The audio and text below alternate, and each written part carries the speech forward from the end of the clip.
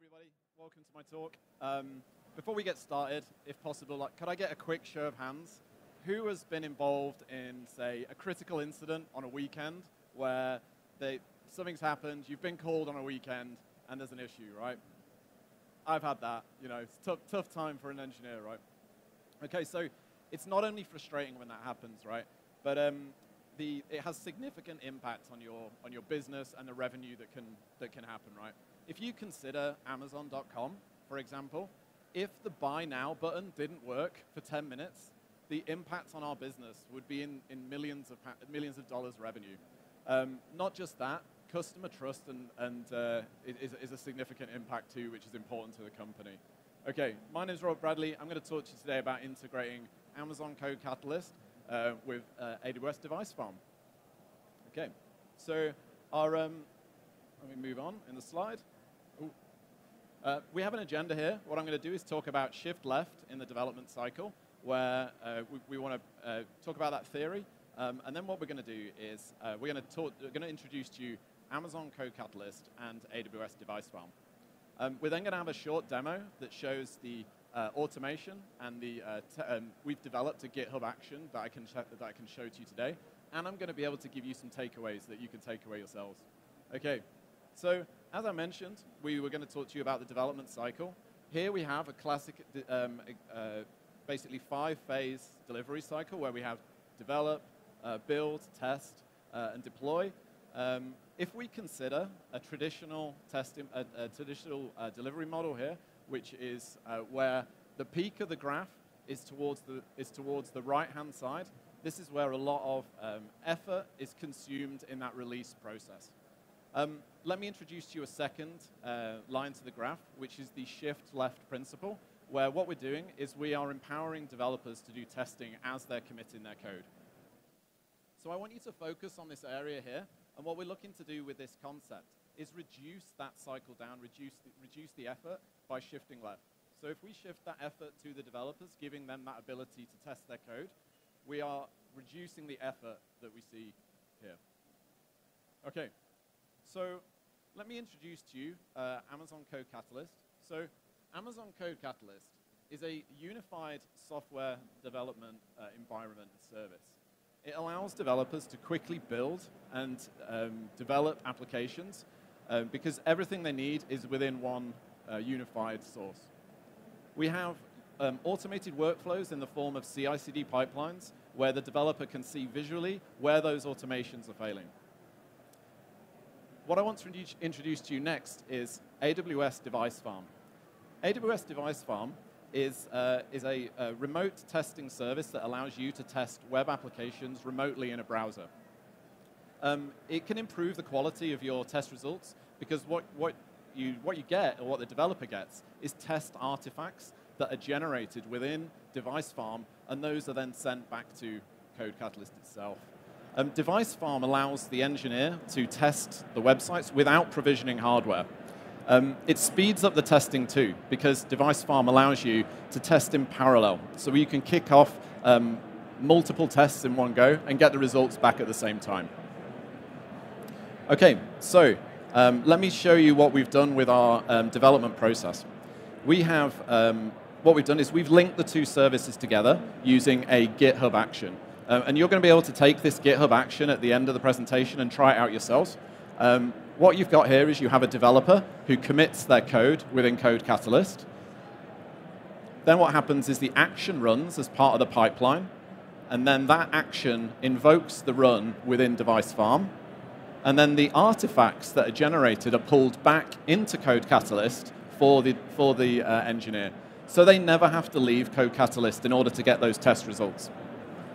And we can see here just an example of the two types of artifacts that come back. We have screen recordings, which show how the browser is working. And we also have a test result file as well. OK, so let's get into the demo. Thankfully, Amazon.com didn't let me produce this demo on their website. So I've produced a to-do app here, which is just a simple to-do application. What we can see here is the application's functionality. I have it hosted on CloudFront, so it's publicly available, but private testing is available on Device Farm as well. So you can see here my web UI, I create a task. So I'm creating a task with my title. I'm doing all of this manually. This is very time consuming. What I'm doing here, I'm entering in the description for the task. And then what I'm going to do is I'm going to save that task into my application. So what we see here, my representation of my task, I can test the UI functionality of the task by clicking on it and seeing how that's behaving. I can also test out different parts of the UI to see how that behaves as well. And I can also complete my task as well. So this is me performing a UI-based test manually. Okay. So let's move on. Now, this talk is basically designed to show you how you can integrate Device Farm with CodeCatalyst. I'm not going to go into detail too much on CodeCatalyst, but what I'm going to do is introduce to you how the service looks. So this is what you see when you log into CodeCatalyst. What we've got here is, just move on slightly, these are recordings. So what we've got here is we have a name of my project. I have the source repositories that are part of my project, so it could be made up of multiple repositories. I'm allowed to invite members of my team to collaborate with me, so I've got a collaborative experience there. If I move on, I have a central place that I can monitor my issues on my project. I can review my code that exists within CodeCatalyst. So here we have my source code for this repo. I can also generate and review pull requests against the project. And what we're going to dive into here is I can see where my CI/CD pipeline exists as well. So if we have a look at workflows, this is what a classic workflow screen looks like in CodeCatalyst. See the name of the workflow? We can also see the status of the previous workflow runs. If we expand this, we can see the runs that are associated with the commit ID, and I can see when that actually happened. So let's dive into this run, and we'll take a look at what that looks like. One of my favorite features about CodeCatalyst is this visual representation of what the pipeline looks like. So you get a very nice visual representation. I can see green ticks against each of my actions. I have an initial workflow source, which is where my code is being pulled in. I can see the duration of how it ran. And as I go down, you can see a sequential flow with parallel actions that can happen at the same time. So here we have two parallel actions occurring on the pipeline. These could be classically compile source code, build source code. You can see this build package here. What we can do is we can review the source that was used. We can also have a look at the logs that were made available to me as well, and the reports and the configuration as well associated with that.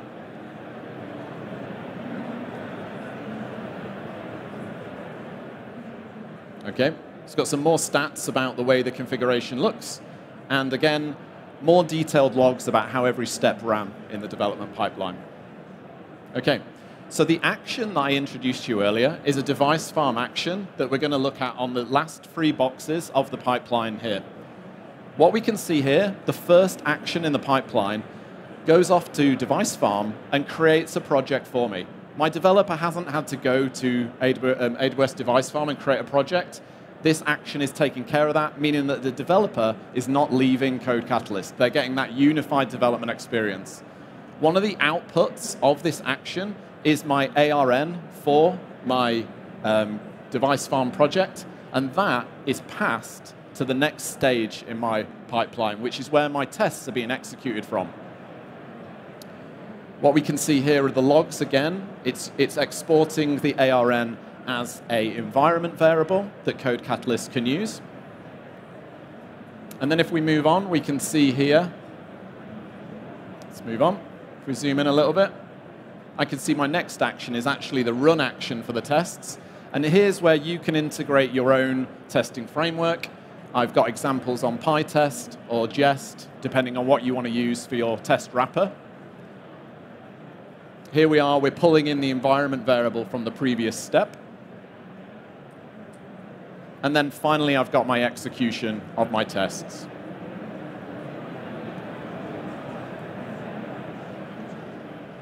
Okay, we're just moving to the final stage. The final stage of the pipeline is where I'm pulling my resources and my artifacts from Device Farm into CodeCatalyst.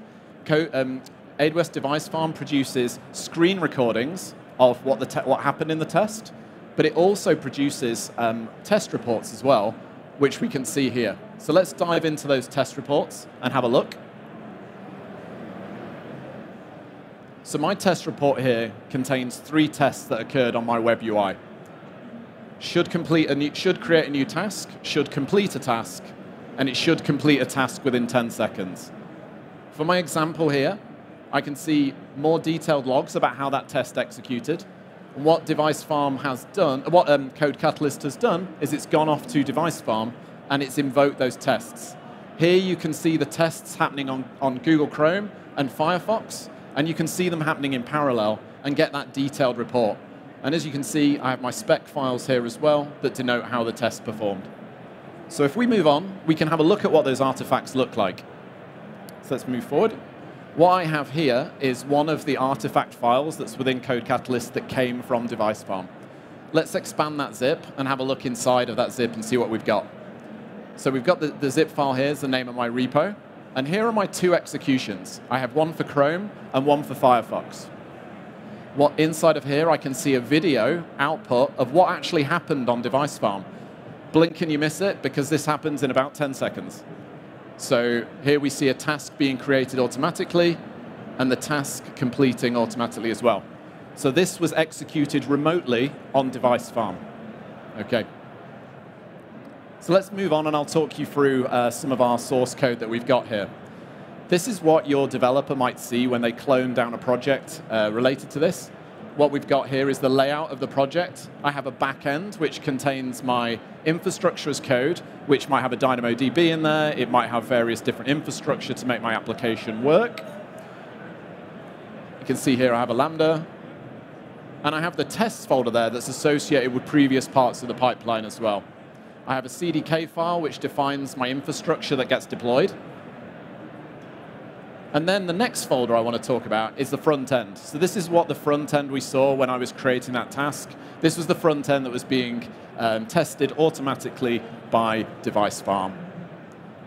As a developer, I might be introducing features into my UI. As I'm introducing these features, I can build tests and allow those tests to execute. The final folder, and this is one of the key concepts of the action that we created, was I would like all of my developers to be able to have one folder where they can bring all of their tests to, drop them in that folder, and commit those tests. This is just how I have my repo set up, but you could have a different testing framework in place if you want that.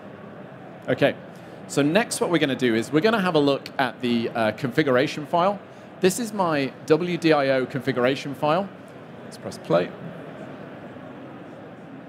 What we can see here is I have a definition of where my tests exist. I can specify how many instances I want to run in concurrency. So I've specified a limit of 4. I can specify the browsers that I want to test against. So here I've got Chrome and Firefox. I'm basically here suggesting that I want to use the Mocha testing framework. So I have this control over how I want my tests to run. And then here we can see this is where that environment variable is being pulled in from the action. So that's used by the CodeCatalyst system itself. And then finally, we're using JUnit to produce test reports for the developer to have back in CodeCatalyst. OK, let's move on and take a look at what one of our test specs look like. So this is what one of my test specs looks like. This is, you see here, should create a new task. I have my URL in this test file, but that can be passed in as an environment variable. Here we have describe the to-do test. So this is like the harness of my test that exists. Should create a task. What we're seeing here is various different interactions with the Selenium grid that's running on Device Farm. So what we've got here is check that the browser title equals to-do app. Again, this could be checked that the Amazon button is working on Amazon.com. But obviously, this contains my code that interacts with the UI. OK, so here we go. Should complete a task. And then we have various waits and confirmations that exist as well. So I'm getting this feedback as I'm working within the tool. OK, I promised that we would have some takeaways, so we'll come on to those in a minute. We talked about shifting left in the development cycle and reducing the effort it takes when you have testing later in a development cycle. Next, we talked about promoting a test-driven development. CodeCatalyst really helps here because your engineers are using a unified environment and they're reducing that context switching. AWS Device Farm is reducing the undifferentiated heavy lifting. So the engineer, the developer, hasn't had to think about what sort of grid size do I need, what infrastructure do I need in place. That's really helping out here as well. And then what we've got is AWS Device Farm provides efficient testing at scale. So I can execute tests in parallel on my device farm. And then finally, I mentioned just before, AWS Device Farm, Amazon CodeCatalyst reduces that context switching between tools. So I have this single UI, I've got my VS Code, I don't have to go off to Device Farm to set it up, I don't have to go off to other tools as well to set that up too. Okay. I want to say thank you so much. You've been a fantastic audience. Here we have a couple of QR codes. The one on the left is our GitHub action that you can take away with you. This will allow you to play with that code as well. And then finally, we've got a LinkedIn link where you can reach out to myself and connect. I'm going to be around at the booth entrance over there, so I can take kind of one-to-one questions if you want to have a chat about this integration further. But yeah, thank you so much. Don't forget to rate this lightning talk in the events app. That would be fantastic.